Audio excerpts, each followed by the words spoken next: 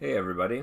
So it looks like those videos from our last class, I don't think they uploaded because I couldn't find them in the media section on Slate. So I think there still might be some issues with my Cultura. I know they recorded those, so they're probably on my local system. Unfortunately, I can't access them from home. So what I'm going to do is just do a very short, abbreviated recording on the things we talked about just in terms of getting your files out of your textures out of Substance and then applying them to the object in Maya. So got the tank. Again, what we need to do is load in the Redshift metal roughness export settings, and that was in that week 5 folder I gave you. I think I have it in a slightly different location here. So add resources. I don't know. Do I have a week 5 folder on my thing? I might not have replicated that here. So let's see. Systems. Yeah, I don't think I've got a week 5 folders. Copies of some stuff. But I should have that. Here it is right here. And there's a copy of it too. But it's this guy. Again, that's in that week 5 folder. Just writing the root of that folder, so Redshift Metal Rough, SPEXP. So again, we did talk about this in the last class. Let me open that up. It's going to go into export, that's right, and just make sure you're setting it to the shelf, and then import, and you're good. I've already imported mine in here, so I don't want to have a duplicate version, so I'm just going to cancel that. So next thing we want to do is export all of our textures. So under File, we're going to go down to Export Textures, or you can use the hotkey Control-Shift-E. You'll see all your UDIMs here. You can change your file sizes. So you can see here, one of them I ended up going with 4K. That was probably this portion here, just because it's bigger than some of the other pieces. That included these side bits here as well.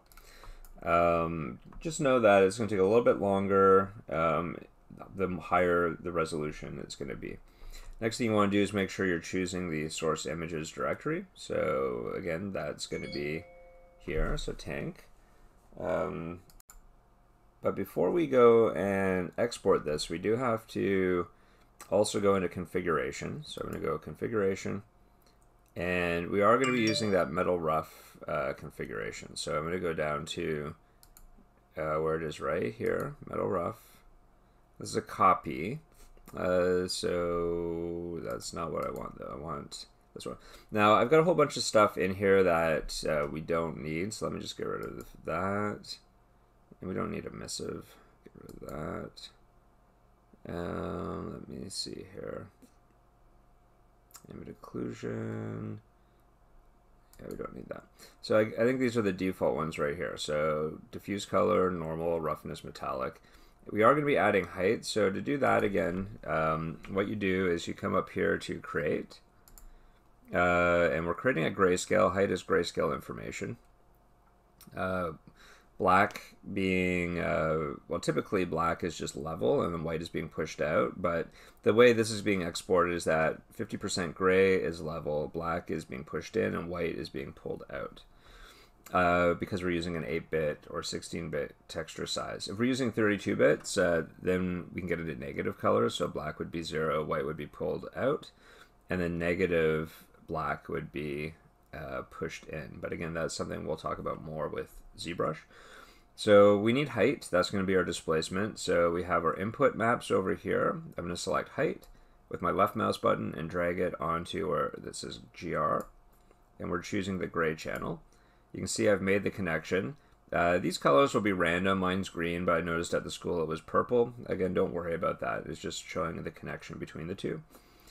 And we just have to make sure we also give it a name so that it takes on the UDIM file naming conventions. So I'm just going to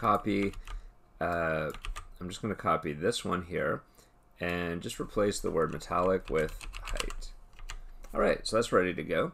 So we would just go back over to export, and just ensure you're choosing the metal rough. So that's the Redshift metal rough. Now the reason why I clicked away and I'm clicking back on it again is just so that it'll refresh and give me all the maps that we want. And then once you've done that, you just click export. So obviously I've already exported these maps, so I'm not going to wait 5 minutes for it to do it again. I'm just going to go over to Maya and we'll make our connections. So let's go over to Maya.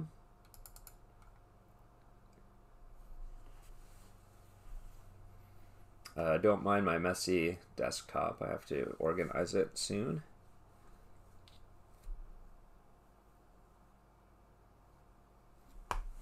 All right, so in Maya, just make sure your project's set properly. So I'll set it to tank.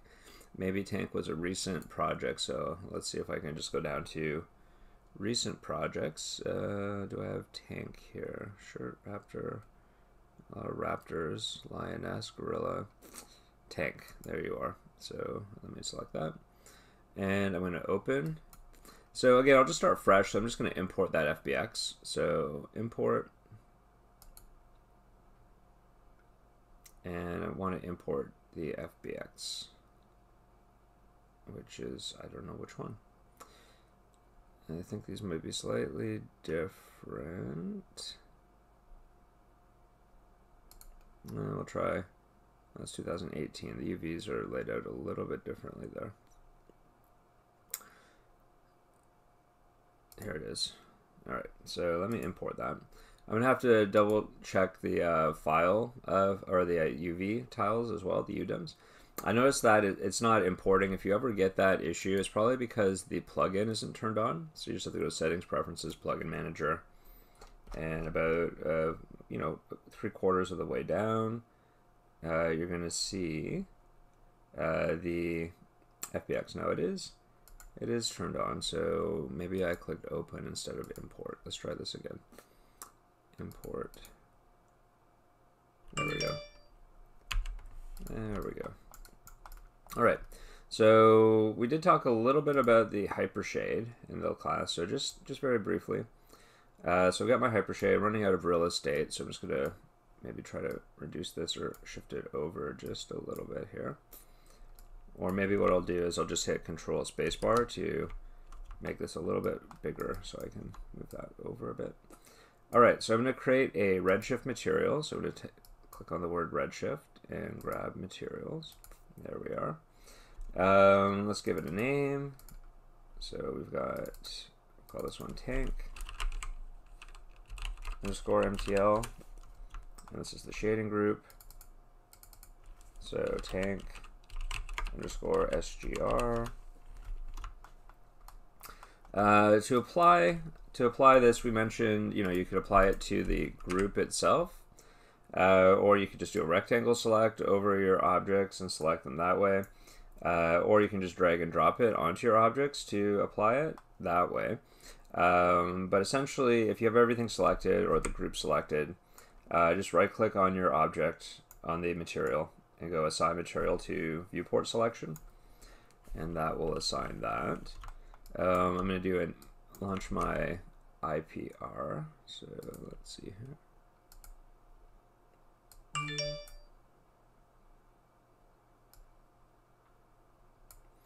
I should also create a just something for my reflections and refractions. So let me grab a dome light.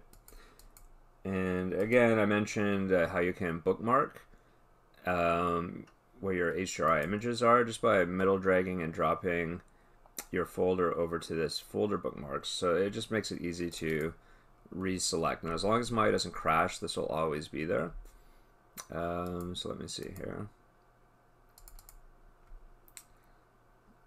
So which one's that? Yeah, it looks kind of cool. There's some shadows and stuff.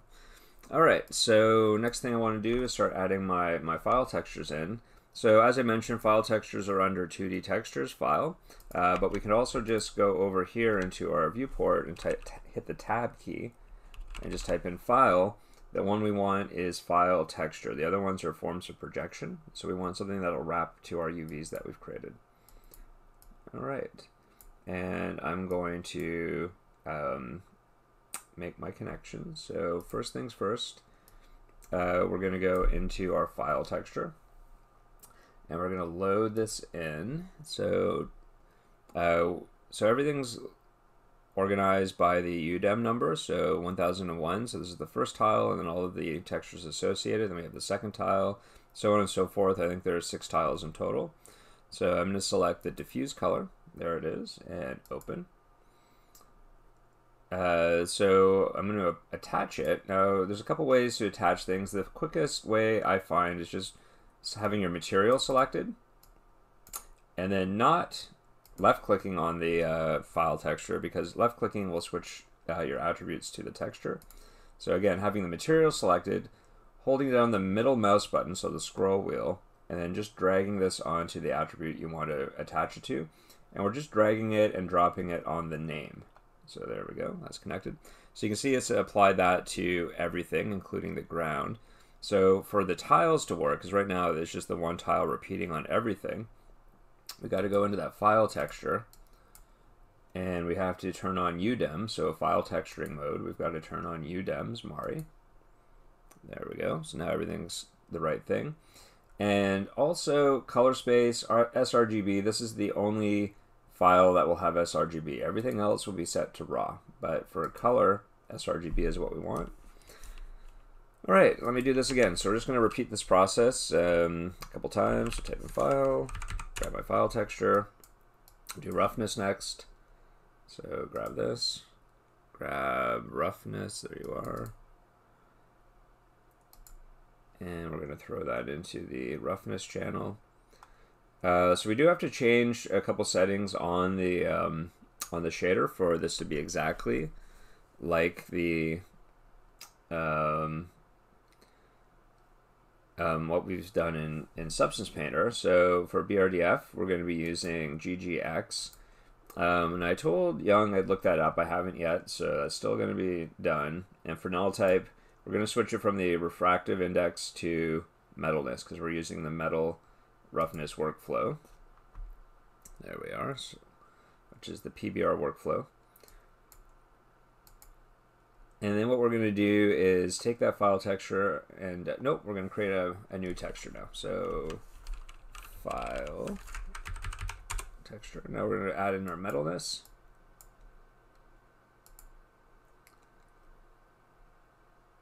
Metallic. One thing I didn't do on the roughness is turn on the UDEMs, and we also have to switch this to raw, as I mentioned. Okay, let's do the same thing for, and you can see how it's modified this quite a bit. It's not quite as shiny. It's more like how we had created it. So now let's do the metallic. So again, we want to turn on UDEMs, set this to raw.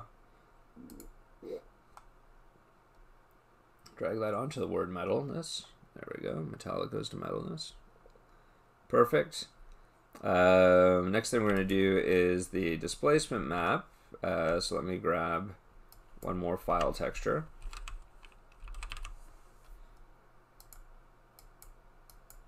Now for the displacement, we're using the height. I know I have displacement in here, but I was just experimenting. Height is what we need, so open that. And again, we're going to be going to UDEMs, raw. And this is going to go under the shading group, under the Redshift tab. There's a displacement shader here, so we just drag and drop that onto there. Now, nothing's going to happen until we go into the object. And we have to turn on under the Redshift tab, so under the shape node. Where is it? Redshift, there you are. We have to enable tessellation and displacement for each. So you can see that that's puffed up now, so it's done that. So we're going to have to do that for every piece of geometry. There's like 6 pieces of geometry, I think.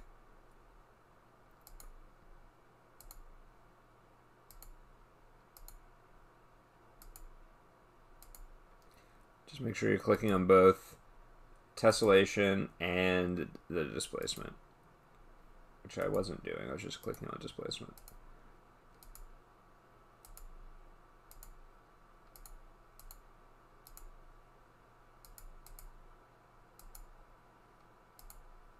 All right, so that's there. So now we can go into our displacement node that gets created when you attach your texture into that tab on the shading group. And we're going to tweak these settings. Now, it's funny because I got it almost exact with group A. The group B ones we were kind of fussing around with stuff a little bit. So first of all, let's reduce the scale down. So I'll go down to 0.1. So that's looking better already. And then we need to shift this over. So I'm going to go -5 to positive 0.5. -0.5 to positive 0.5. And let's see what we get now.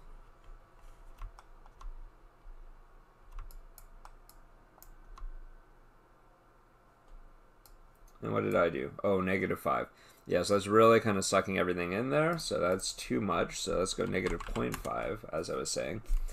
And that's almost exactly right, I think, in terms of the amount of height. Now, that's not enough height. We could always kind of go around and pump up the scale a little bit. But I think that's pretty close. But as I was saying, we could always go back into that displacement node.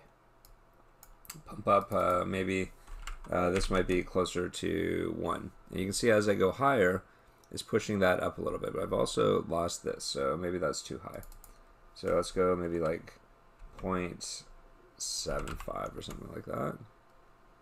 All right, it's getting not too bad. Let's try 0.65.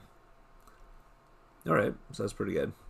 So we got a good amount of displacement on there. And then the last thing we applied was the normal map. So the normal map's a little bit different because we're not using a file texture for that.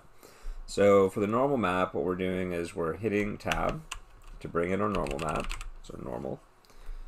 And there it is there, Redshift normal map texture. We're going to load in the file texture here. So source images, normal, there it is.